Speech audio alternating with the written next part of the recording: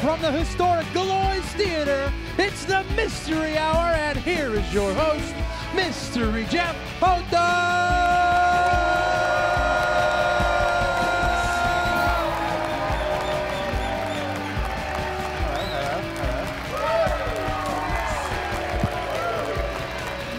Hello, everybody. What are you watching? You have no idea. It's the Mystery Hour. It's a local late-night talk show, and we give it a good shot. Hey, we have a great episode for you guys tonight. Hal Higdon, OTC President, is here. A sitting president. A sitting president. As well as poet Michelle Nimmo. Poetry. We're classy. And we have a great title sponsor. Check out this ad we made for them. Here at Haven Home Health and Therapy, we get people back to doing what they love to do and give them the ability to try new things. We're that good.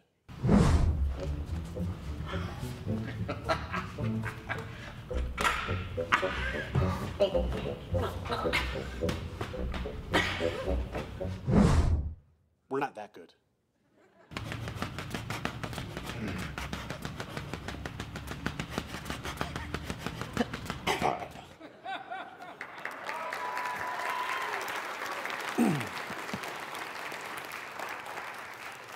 Oh man, I hope you guys appreciate, I've mentioned this before, but normally my hands don't have makeup and they don't match my face because here's the thing, I'm very pale.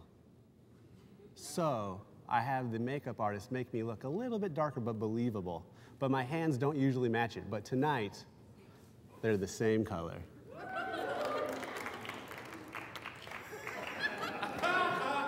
That was just my family that wooed. Hey, a man who might be paler than me over here is Dave Smith.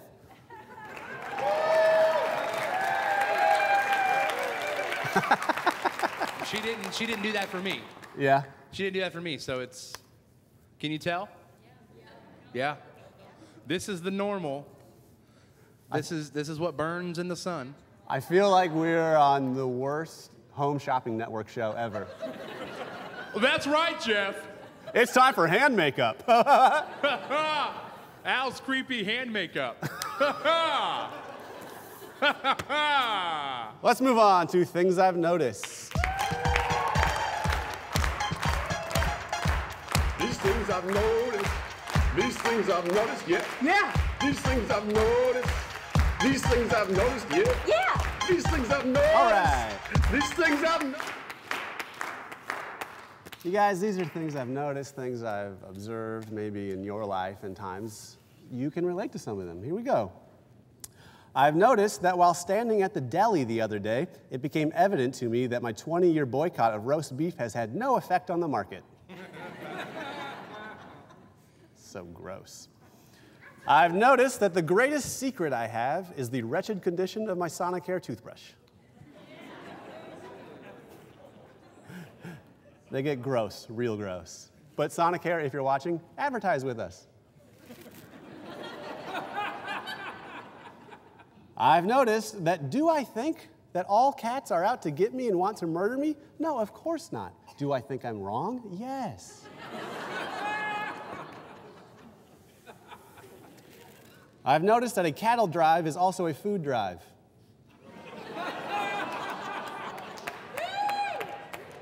They just don't know it. Where are we going? It's a food drive. I've noticed that I imagine that if you're holding someone ransom now, you print off articles from the internet and cut letters out from the headlines to form your note.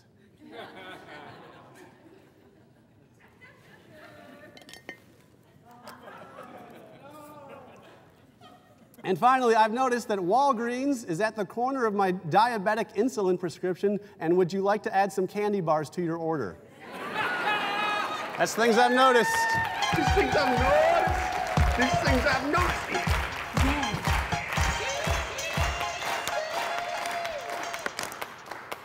All right, we here at the Mystery Hour, you may know, we are all about the children. They are our future, and we want to support the children. So we wrote a children's book, and we would like to read it now for some area children who have come to the show, and I think you guys might appreciate it because we want to inspire the next generation. Jeff reads an inspiring book to cute children. So our children's book we are going to read for you children and for the audience is a book I wrote called Tommy Found a Quarter. There it is. Okay. Here we go. Tommy found a quarter just lying on the ground. He knew it wasn't his, so the owner must be found. He started searching high, and he started searching low. He looked out in the yard, and he looked out down the road. He came upon an old man just sitting at a table. He thought, this man might lose a thing. He just might be able. Excuse me, sir, said Tommy, as polite as he could be. Did you lose a quarter? Just one or two or three? The old man nodded and said with a smile, no, son, I did not, and I would suggest you keep it for yourself because I'm an old man and I'm able to sustain myself in old age to the advantage of Social Security, enacted in the 1930s by FDR to ensure a social safety net for those down on their luck or past a working age. However, the baby boomers are using up all the funds, so what you will be paying in later you probably won't get out when you're old. You'll probably have to be the strangely old guy working at Gap just so you can afford your heart medicine. Keep the quarter, kid, you'll need it.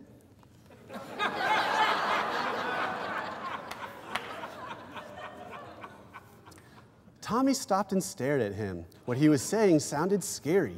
He knew he had to get away and hear something more merry.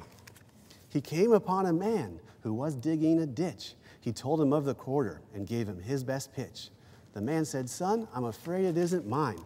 But could I have it? Look at me, I'm literally digging ditches. I have my MBA, do you know what that is? But the job market is tough, and it's only gonna get tougher. I had to take a job literally digging ditches. Don't even ask me how much I owe in student loans. You see, kid, the wage disparity is growing. Did you know that from 1978 to 2011, CEOs' wages have increased 725%, while workers' wages have increased just 5.7%? I'm not asking to get rich, I just want a working wage. You know what? Keep the quarter, kid, you'll need it.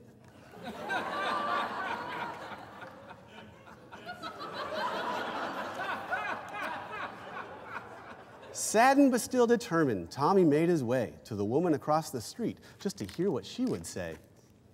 Kid, I'd like your quarter, but you see it isn't mine. What you, a male, have is a quarter. So for me, a woman, it would be just 19.5 cents. It's called the gender pay gap, and it's a real thing. You got a sister? Give it to her. She'll need it. Tommy was left with only questions, like, is the future really bleak? Would he find the owner? Did he lose a paddle going up the creek? Then he saw the famous tree, the wisest in the town. The tree could talk and give wisdom. He wouldn't let him down. No, it's not my quarter, said the wise old tree. First off, I'm a tree. What would I do with a quarter? I tell you what, if I did have a quarter, I'd be putting it towards environmental research. Global warming is happening, believe it. Keep the quarter, kid, and buy a boat. You'll need it. Tommy went to the mayor just to hear what he would say. The mayor told him of the ongoing bubble and burst cycle built into the framework of our financial system. Tommy went to Grandma, who told him of the growing polarization of politics and how less and less is being done just for the sake of politicians posturing to the most extreme members of their bases at the sacrifices of the normal citizens in the middle. Tommy even went to Pilot Mike to hear his smart opinion. Take it from me, a world traveler, said Pilot Mike. It's no longer safe to travel and see the world. From terrorists to diseases, it's better to stay safe and isolated at home. Hide that quarter away forever, kid. Dejected and rejected, Tommy headed to his room. He looked down at his quarter. Is all life doom and gloom? He knew he could make it better just by giving it a shot. So he got online and learned how to trade stocks. And soon enough, he wasn't just good, he was great. Gone were the subprime mortgages and credit default swaps from before the financial collapse of 2008, but he knew the follow-up regulations lacked teeth. And it was the same old game as before, as long as you could find the loopholes. So Tommy invested in his favorite high-profile investment bank that has implemented an aggressive strategy of global growth in the hopes of expanding a business that faces lax regulations offshore and is globally too big to fail. Working man be damned.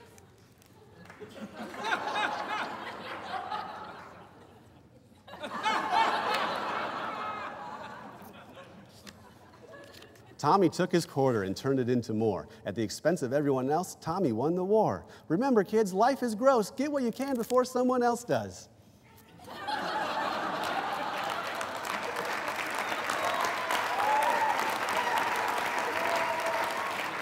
We'll be right back with Hal Higdon, President of OTC.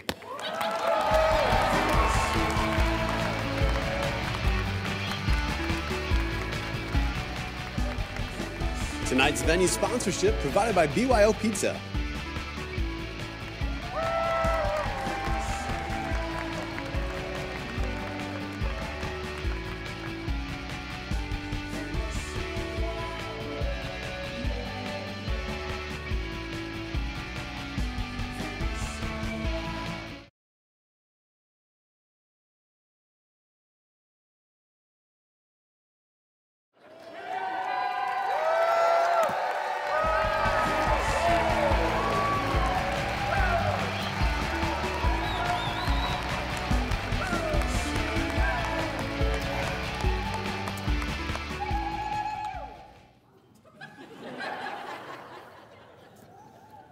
We have a great guest tonight, but even more than that, we have a great guest sponsor. The guest sponsor tonight is MissouriTrafficTickets.com. If you get a ticket, just click it. All right, our guest tonight is indeed a sitting president. The president of OTC is here with us. Please give it up for Mr. Hal Higdon. Hal. Hello, sir. How are you? Good. Have a seat.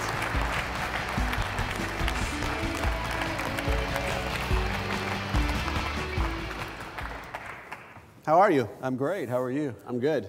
We have had very few sitting presidents, literally. Well, I also stand, but I can't sit. Yeah, so. yeah. What's it like to be in charge of the real thing? It's a lot of fun. Yeah? But you have to make decisions all the time. Well, I have good people who give me a lot of good advice, and I usually do exactly the opposite. So. Yeah. So things are not going well for you there. No, it's going great. Yeah. So here's my favorite. Tell me if this is true. Yeah. That OTC was originally named Heart of the Ozarks Community College. It was named Heart of the Ozarks Technical Community College. So HOTCC. Yes. Hot Community College? Why would you not keep that? Well, I wasn't here yet. Yeah, but will you enact it again? Well, they cut the heart out of the college, and I don't know if we can put it back in. Right, right. But clearly you're not from here because you sound like you're from a different place. I'm from Alabama. Alabama? Right. That's in America? That's in the South, Decatur, Alabama. Yeah, so almost wasn't America, but still is. Yeah. We won! Yeah.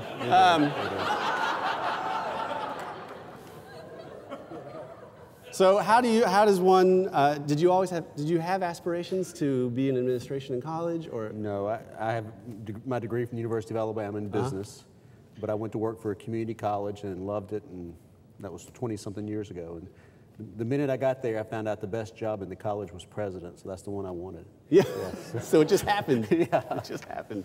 So what do you like about community colleges? What I like about community colleges is the word community. I mean, we are here for every aspect of the community.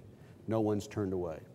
Anybody can come to the community college for training, for going to college to get a degree, a 4-year degree eventually, or even an associate degree. So to me, we're the most connected higher education institution in any city. Yeah. Yeah, because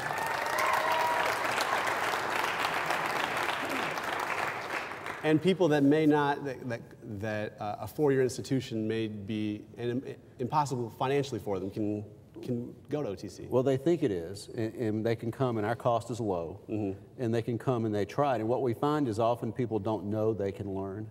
Yeah. So they come, they take a couple classes, the next thing they know, they're finished, and then they're at jury of Angela, Missouri State, and have a degree. So you teach them to learn first, almost. We teach them, part of we it. teach them that they're smarter than they think they are. Yeah. They know more than they think they are.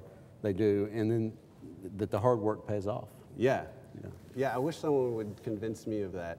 Well, you're always welcome at OTC. Well, thank you. Thank you.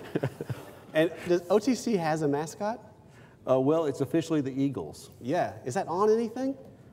We have a big, really gigantic eagle in the atrium. Oh, okay. But originally, they had a vote to have different mascots. It came down to a rhinoceros or an eagle. And the eagle won. Which would not happen in the wild. No, it would not. That's interesting. So we could have been the OTC rhinoceroses. I imagine that was talked about in that meeting. I bet it was. It was before my time. But Yeah. How do we pluralize this without sounding dumb? That's right. Yeah. That's right. But the rhinos, sure. Yeah, yeah. That eagle is classic, but rhinos would have been pretty cool. I think it would have probably been the only one, but we don't have athletic teams, so it probably didn't matter. Yeah, right. Yeah. Do you have an eagle costume? We do not have one. No, I meant you. No, I do not. I do not have one. No. Halloween next year, maybe. Yeah, So, yeah. So when I have a 2-year-old son, Yeah. and I like alliteration for names, and my last name starts with an H. I had not considered Hal, though. Is Hal short for something? No, it is Hal. Just Hal. Hal Higdon. That's not, you sure? I'm positive. But you sound like my first grade, second grade, third grade, fourth grade, fifth grade teacher who would tell me every time, no, it stands for something. Then have to call my mother, and she'd say, no, it really is just Hal. So. Are other Hals short for something? I don't know many Hals, but there is a writer, Hal Higdon, that actually is a writer about running and jogging. For Runner's World. When I Googled you, I found him. Yeah. Yeah. He actually lives in Chicago and is really famous, and I'm not. But so when you Google, you get him, not me. Yeah. But has he ever been on a late night talk show local? Not this good. That's right. You are good. You became president for a reason. All right, so we have here, I want to play a little game with you. We have here course descriptions. Okay. OTC offers a wide variety of courses. We do. So I'm going to read to you a course description. You have to try to guess what the course is. All right. Or if it's a made-up one. Okay. So you either got to get it right or it's made up. This is a little scary. Right. Course number 1. This course is designed to introduce the student to the fundamentals of acting and make the student a more informed observer of the acting experience. I would say that's one of ours. Yep. What's it Taught called? on the 3rd floor. It's on the 3rd floor? Yeah, the Oh, the Galois. Yeah. That's yeah. right. I didn't even ask you to tell me the room number, so that was good. Okay. Course number 2. This course will help students to better understand specific patterns and numerical sequences, as well as read the body language of those around them to better anticipate danger. I hope that's not one of ours. No. It's a fake course called Card Counting 101. Okay. Good.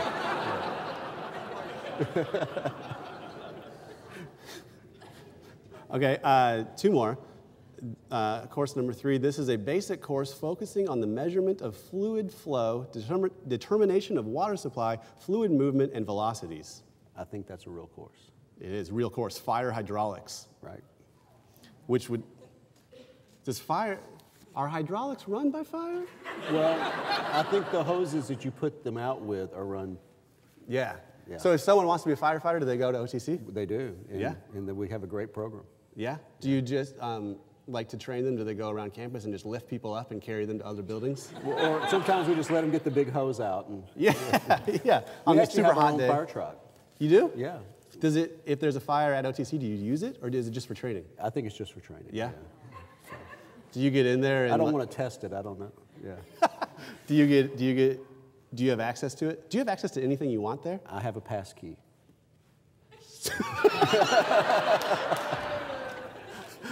Say no more. All right, last one. Course number 4, this is an advanced course that deals with the ins and outs of creating, producing, writing, and maintaining a semi-successful late-night talk show. We don't have it, but you need to take it. That's right. Take it!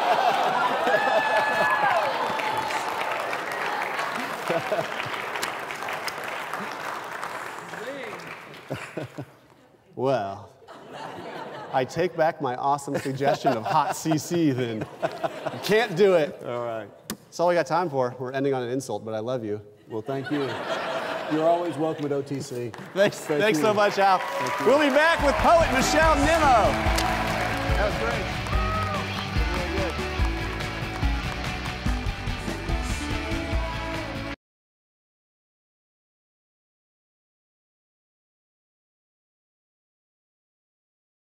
Tonight's musical guest brought to you by the Coffee Ethic.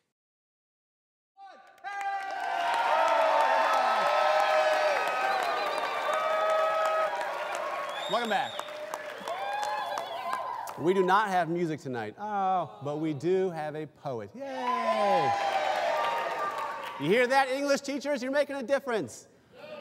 Our poet tonight is Michelle Nimmo. She recently competed in the Women of the World Poetry Slam. That's a big deal. Please give it up for Michelle Nimmo.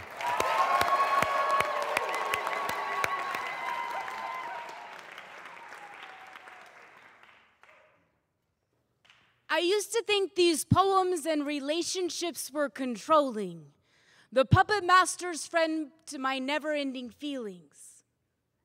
But as the pillar of salt that has sat on my porch is starting to blow away, you blink when the grains sting your eyes, but they are my best gift.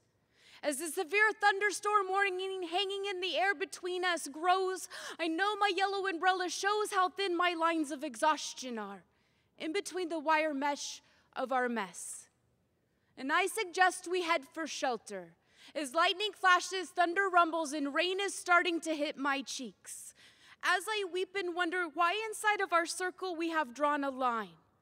We have edged ourselves sternly on the side of shady days and falling pains, and we'll hold our stance, standing still, lips pursed in our stubborn, well, I will remember we were family once. Spokes in a wheel of feelings I feel I am forgetting. And I know these things don't happen random. Houses built with pixie stick communication eventually topple no matter the sweet. And we'll lay daisies at the feet of acceptance. Accepting nothing in return, we don't talk about these things. In between sugary streets of lip smacking, still lacking communication. And maybe our friendship flashes will weather this windstorm. We'll anchor down with expectations ignored if that is the will if the backing wins. And you'll label me lady emotional, tossed by the downdraft, crashing against your turn-back indifference while those shining grains of sand between us are still caught in the toes of tolerance.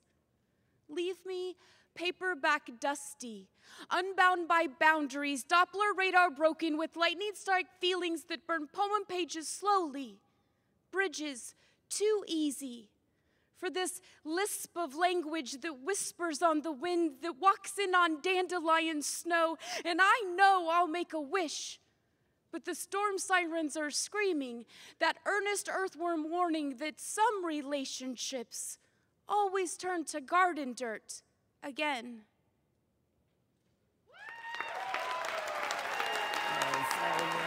So good.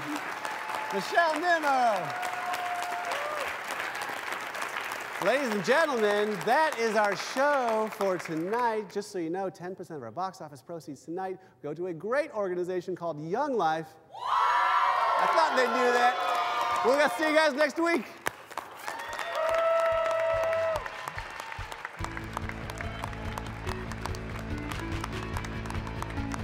Big Whiskey is the official caterer of the Mystery Hour.